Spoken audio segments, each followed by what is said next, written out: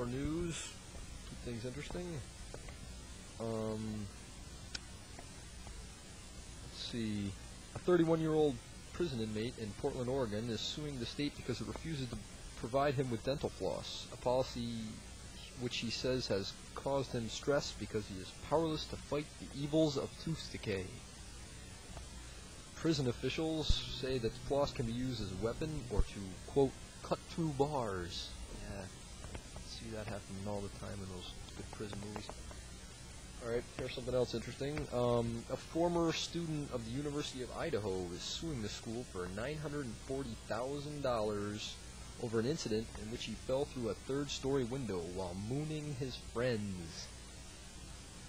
He is claiming supervisory negligence. Yeah, he's a man after my own heart. Alright, right now we got some live quicksand. This isn't really live, it's just a recording of something that was live. The name of the tune is Clean Slate. We should be expecting something new from Quicksand in the near future. I guess they're in the studio recording now and follow up their smash record. Alright, this is Clean Slate.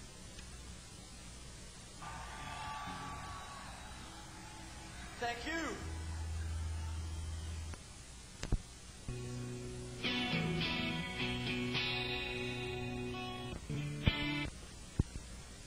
You're listening to music to soothe your jangled nerves. Wmcr. This is Skow. Right now I'm going to play some Seaweed. Tacoma, Washington's finest.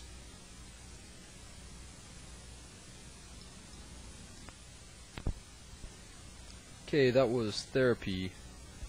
And that's what I need at 1 o'clock in the morning.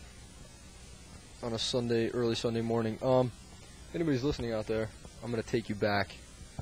Take you way back. Let's see, to 1982. I was 10 years old then, and I loved this song.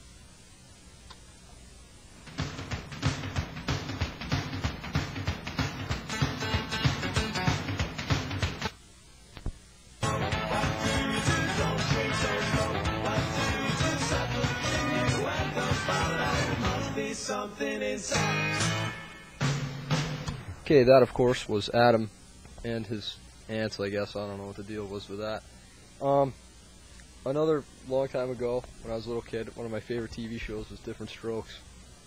Maybe this will bring back some memories. Now the world don't move.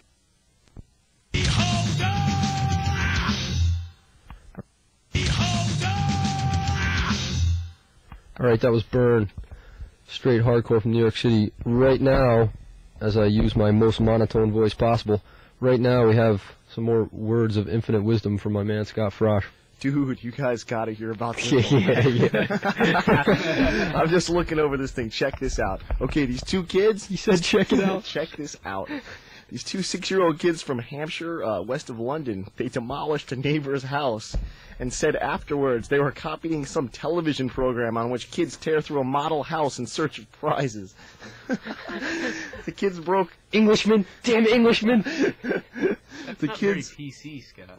Hey. Let him finish the story. Anyways, as I was saying, the two kids broke glassware, threw a television set to the floor, and broke furniture because they wanted to have some fun. Now, that sounds like...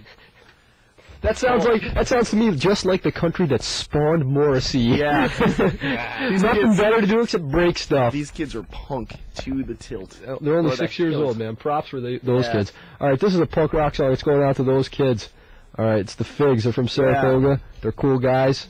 They played in Poughkeepsie a year ago, and I was the only person there besides 3 other people. Dude, I was there, man. You were not there. You came, and it was almost over. I saw him there once, though. Last year? Yeah, I saw him. It was almost over when you got there. Yeah, like me and Kevin saw him, yeah. Alright, well, alright, you're kind of cool. Alright, here's the song.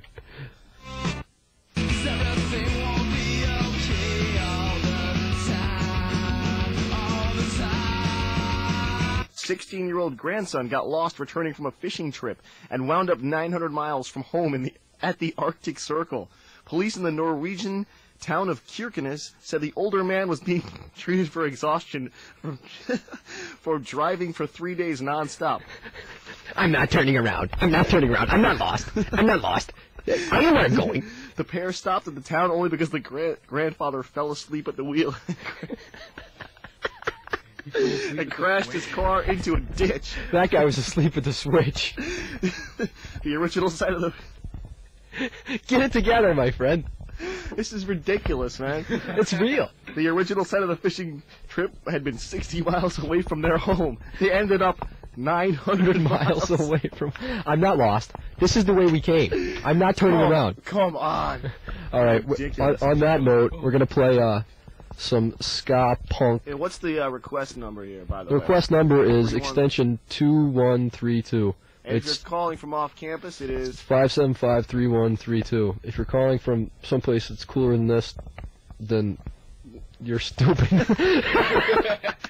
All right, this is a ska punk crossover. It's the Voodoo Glow Skulls, and they make the Mighty Mighty Boss Tone look like a bunch of wimps. Wow, that's not it. That's a pretty hardcore statement, Scott.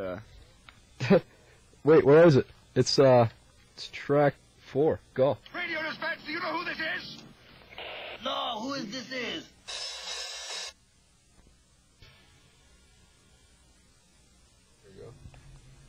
Oh yeah, that was the new song by the Mighty Mighty Boss Tones from the station that plays the best new music first, 90.1 WMCR.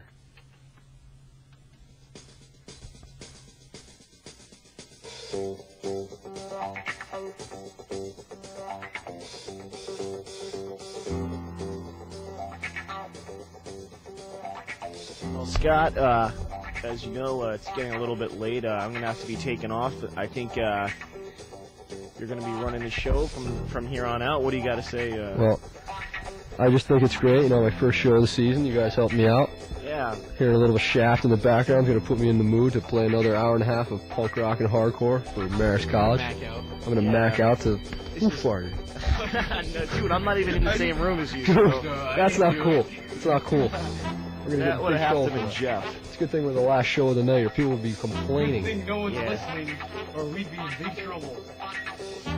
So, do you think this show's going to be a success or what, Scott? This show is going to go over like a lead balloon. Yeah. It's gonna go down. I don't know. I'm about as... Yeah, this show is going to go down like the Challenger. No, man.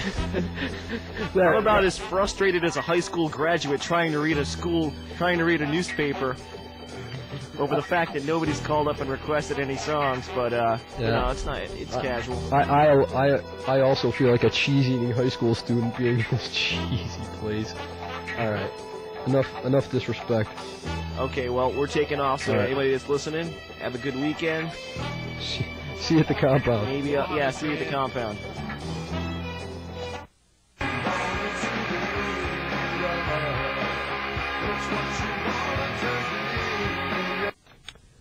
Had died about a week earlier from a heroin overdose. Turn the page here. And, you know, I guess that's how things go. I mean, somebody dies, you're a heroin junkie, chuck them out the window, I guess. That's how it works. How about this one? Police in Madison, Wisconsin reported that a man dressed in only a diaper and a garter belt chased 2 women down a city street in June, begging them to spank him. Well, you never can know about those Midwestern towns. Right now, we're going to play a little bit of Doc Hopper, a cover tune. Maybe you can recognize it. I'm sure you'll recognize it if you grew up in the mid-'80s. Here we go.